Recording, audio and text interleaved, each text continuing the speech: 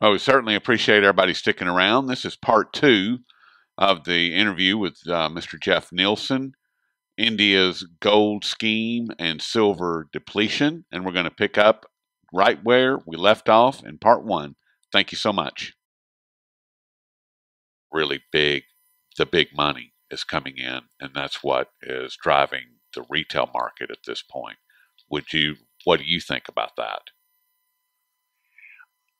I certainly believe that the big buyers, and of course by that we generally mean Russia and China, are the most important players in the market at the present time. And of course, that gets into a whole other subject we've talked to at length with respect to quote unquote the gold war, and China suddenly leaping into the open market and beginning to purchase gold on the open market every month when it had not been doing that for many years.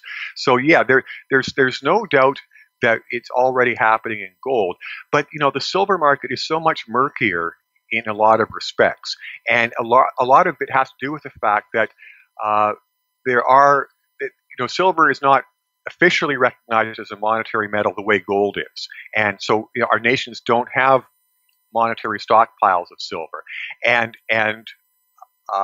in fact there's no large visible stockpiles of silver at all, which of course then gets us into another subject we've discussed before, which is the likelihood of a quote unquote secret stockpile of silver. Right. So, the thing is we get glimpses of these issues and these subjects rather, and so we can make inferences from these glimpses, but at the same time we simply don't have enough concrete data to reach unequivocal conclusions. So I hedge somewhat when I point towards something, because generally with the amount of information we have available, there will be two or three possible explanations as to why we're seeing a particular phenomenon at any given moment in time. We're going to see the retail market seize up, and it's going to, just like it did, just like the U.S. Mint, the Canadian Royal Mint, the British Royal Mint, all of these massive government mints that produce by far the most demanded coins. They're the most coveted coins, silver coins in the world. All three of them either A, ran out, B, went to ration sales. They'll call it allocated, which is just a nice way of saying rationed, or B, or C, a combination of those two, which is exactly where we're at right now, right? I mean, according to your article, the Royal Canadian Mint is still rationing sales. Well, but as I've discussed before,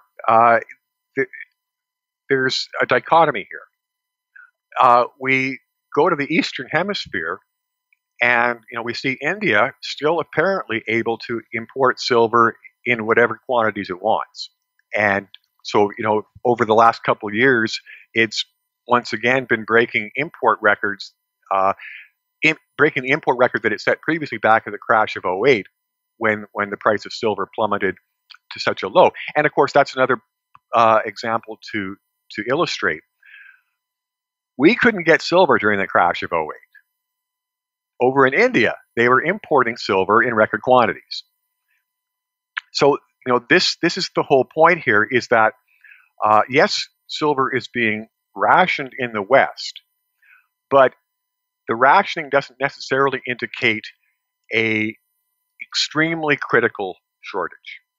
It simply indicates that they're able to ration silver in the West, and the sheeple here pay so little heed to what that represents that they don't complain about it. The U.S. Mint, of course, is required by statute to keep the U.S. market fully supplied at all times, but it just breaks the law whenever it feels like it and announces it's going to take a 2-week holiday on sending out any more product. Exactly. And they're able to get away with this.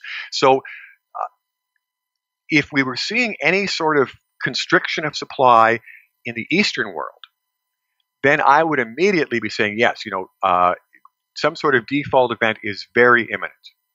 But we're not seeing that. At least we haven't seen any firm indications of that. At this point in time, it still seems to be an open tap in terms of the flow going to the Eastern world, and it's only in the Western world where the tap gets turned down to just allowing a trickle to flow through.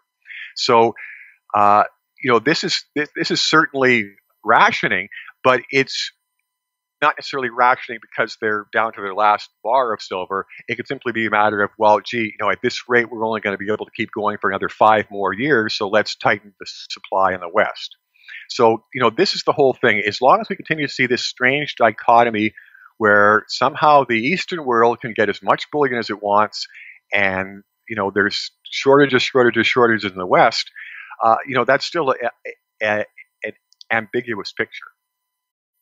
That's going to be a very difficult task to manage. I would think. I would think that that would be, unless, like you said, the people in the West they just accept whatever comes down the pike, and it's like, oh well, the men shut down again for 8 weeks. Well, that's exactly what happened in the crash of '08. We were just told you can't. There's no silver. There's no silver in the West. In the East, there's record quantities, flowing onto the shelves, and of course, flowing off the shelves as Indians snap it up. In the West, there's no silver. So, we've been through this once already, and of course, the point is, is that going to stand though if it happens again? I mean, is there? I personally believe that the Western retail market has grown substantially since 2008, since that crash has happened. And I would think that that it would be a much more vocal outcry, or a much more vocal crowd, I should say.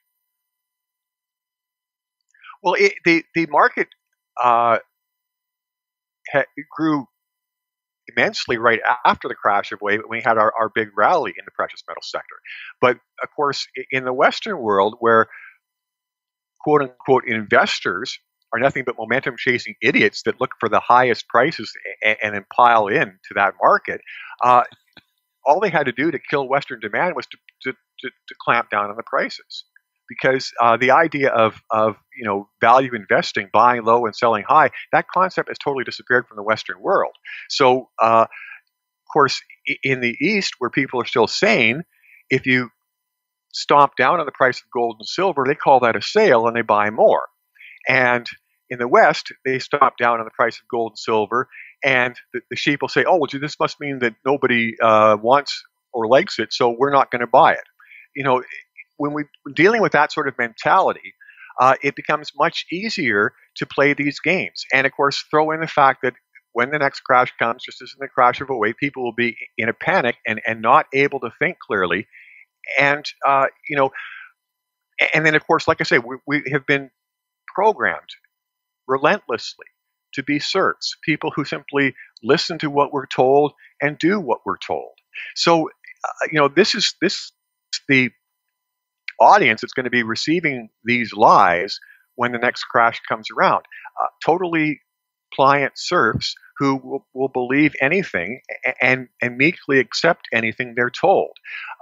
We need no more evidence for that than how we've sat back meekly and allowed our constitutional rights to be taken away from us, and all of these fascist laws imposed upon us in our so-called free societies. So, this is the point. The Western serfs have given no indication at all of ever finding any backbone to stand up to these fascists. And so, as long as that's the case, they're going to continue to inflict their will upon us in whatever manner they choose. Well, I can't argue with that. I mean, unfortunately, it seems like that you're probably 100% right there, Jeff, because the handful that will stand up and try to make some changes will be squashed immediately, or at least their voice will. I don't know. I mean, I still hold out hope that once the stock market crashes, which is being set up for. I just interviewed David Haggith over at the Great Recession blog, and on December the 16th, 2015, when Janet Yellen raised interest rates, that was the trigger, in his opinion, and I tend to agree that that was the trigger that's going to send us into a crash.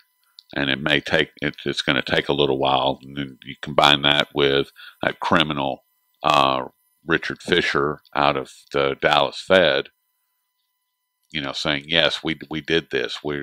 And, smiling the whole time, saying that, yes, we set the market up. We front loaded the market. And now there's going to be a quote digestive period where it's going to have to correct. And however long they manage that down, or how they manage it down, is what we're in for right now.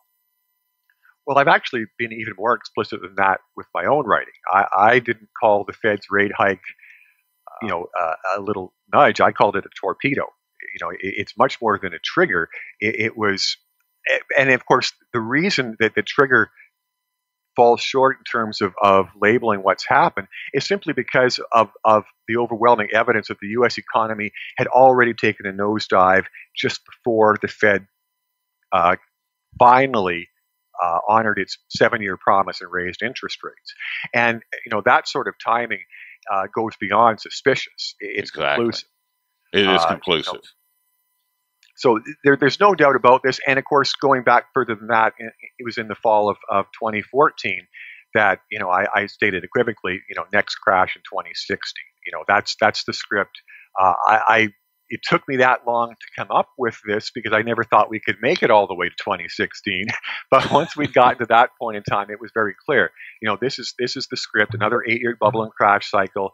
Do the handoff when the U.S. election cycle flip-flops from one half of the two-party dictatorship to the other, and start the reset and do it all over again. And that's what they've been doing now over the last 16 years. This is the third bubble and crash cycle that we've had, and third 8-year bubble and crash cycle we've had, and it now seems to be their pattern that's carved in stone. So that's definitely coming, and of course, default in precious metals markets is definitely coming. The problem is, unlike the crash in the stock market, which we know is coming very soon, we simply don't have any means of pinpointing the default date in precious metals markets. But like I say, it doesn't necessarily have to be a default event. If the bankers simply go too far and torture the market too much, we'll have decoupling, which is the other means of moving towards reality and rationality and justice in these markets. And decoupling is something that the bankers have very little control over, which is one of the reasons I've stressed this as a path towards sanity many times over the past 3 or 4 years. Decoupling is a very real possibility and perhaps our best hope. So, there's always hope. And the point is that physical markets follow a set of principles that are immutable because they're based on arithmetic. And so the point is when you underprice something, it will definitely lead to default and a collapse of the market. That's guaranteed. What makes gold and silver unique in all the world of hard assets is that we had these massive stockpiles of these precious metals which have accumulated over 5,000 years of mining. And so the fundamentals that apply to all markets simply are applying to these markets much more slowly because of the existence of these massive stockpiles. So the fact that we haven't seen a rational fundamental response to the bankers' extreme price suppression does not mean that we're never going to see it. It simply means it's even closer than it was, because at some point the stockpiles run out and then reality detonates on these markets in one form or another, either through default or via decoupling if they simply push things too hard. Last question. You've referenced decoupling several times during this conversation. What is China and Russia? What is their role going to be as far as, because the exchange rate for gold and silver are set in the West. Gold at the LBMA, silver at the COMEX. And what are they going to have to say when all of this, and it's coming. I mean, you and I can't say when, because I don't know about you, but my crystal ball is permanently broken, so I don't know when it's going to happen. I'm just not a fool and can't see that it is going to happen. But what are they going to have to say about all of this? Well, that's a great question because, of course, that leads us to another possible avenue of decoupling, which is an official decoupling. Because, of course, as we know, China has announced that it wants to make the Shanghai Gold Exchange a true physical market. Which it And is. well, it is and it isn't. They are still trading on a paper basis, but the difference is that a lot more metal is taken for delivery in that market. So the market still operates roughly according to the same mechanics as the Western paper fraud market. It's just that in the actual transactions themselves, there's a greater degree of legitimacy.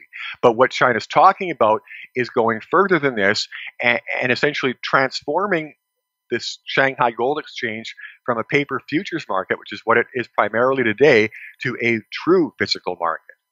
People simply buying and selling gold, not trading paper certificates that are supposed to represent gold. And so this is what they're claiming that they're going to be bringing to the Shanghai Gold Exchange. And of course, if they do turn the Shanghai Gold Exchange into a true physical market, almost certainly that implies an official decoupling, because obviously a true physical market where all contracts are settled in gold could not possibly operate on the ridiculous paper prices we see in the West, where only a microscopic percentage of the contracts are ever actually settled in metal. So this is definitely another possibility, another possible avenue of decoupling that Russia and China may at some point overtly and directly choose to make a move in this respect. Yeah, I mean, because Russia, they have their own market as well. They have, I can't remember if it's the Russian gold exchange or what. I can't remember its true name, but I do know that it's been operational for well over a year now, and they have ramped up their official gold holdings as far as at the state level. But they also have, once again, they have a gold market similar to the Shanghai Gold Exchange. So if the Shanghai Gold Exchange, whenever they finally step up to the plate and say we're going to start setting a benchmark price or a benchmark exchange rate, then won't that at that moment that will put the West on notice, right? Or what would be the impact of them doing that right now? Well, of course, the question mark is whether what China has pledged is going to become a true reality. Because a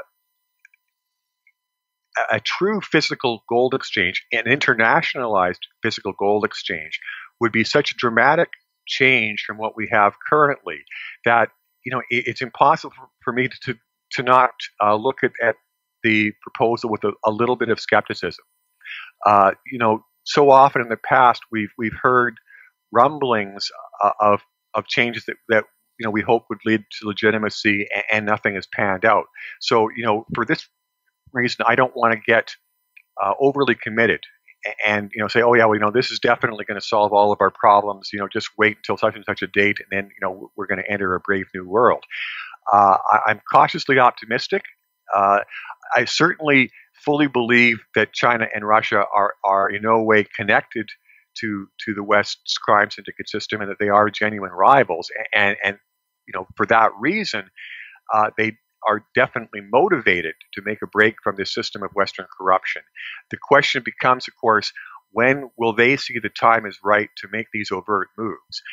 Of course, as I've said to you before and your audience, for me, when China simply stepped into the open market and started purchasing gold, that was a very dramatic moment. Yes.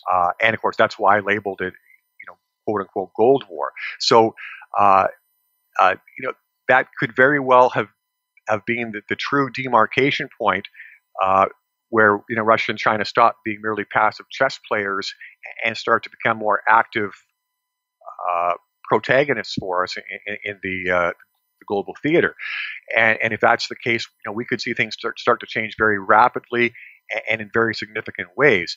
It just, of course, we've all been waiting for so long and burned with false expectations so often in the past that I just don't want to be building up people's expectations to too great a level only to see them dashed either partially or completely. Yeah, and I respect that, and I appreciate you saying that, Jeff. It just because according to China's own word, that's already supposed to be in place. It was supposed to have been put into place somewhere around September, October of 2015. Here we are in January 2016, and it's nothing. There's nothing, and there's no word about when it could possibly be or anything. There hasn't been word on that for several months now. So, like I said, I do respect what you've just said as far as not wanting to build up false hope, which is we've had plenty of that. And the other side of it is that China and Russia themselves, could have a very definitive plan in place, but it's a plan that's based on reacting to particular events. We know that there is some major crisis coming. It's going to begin with crashing our markets, but almost certainly there's going to be some other quote unquote big surprise added to it to create additional panic and uncertainty and confusion and allow the bankers to hide their crimes. Because of course, this is the whole reason for creating such panics is they are even more ripe opportunities for this crime syndicate to engage in their financial raping and pillaging. So, China and Russia, of course, are fully aware that the Western crime syndicate is setting us up for another crisis period in the very near future.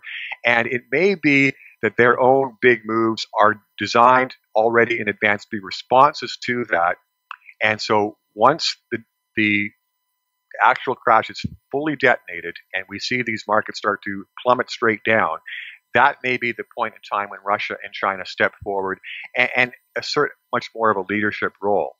And so there's a lot to be said for that sort of thinking, because if there is a time when we would need other nations to step forward and show some leadership and present us with a different paradigm option, it's going to be after this next crash and next crisis is triggered. I continue to hope that something changes and shifts the paradigm towards the people and away from these criminals, because I'm sick of them. I really am. I'm so over it. I can't even begin to tell you. It's just a blatant criminality, and as we've said before, said to you on numerous occasions, if we can see it, then the people that are running China, that are in charge of Russia, in charge of India, they can see it as well. They can see it a lot clearer than you and I can see it. I mean, and it's just, I just really hope that that's something. And I may eat these words, but I wish that the system would crash. I wish it would crash today, and I wish it would burn. I wish it would burn to the ground, because it's not working. And as Chris Dwayne has said for a long time, what's worth saving? What's worth holding on to? I mean, other than your family and friends.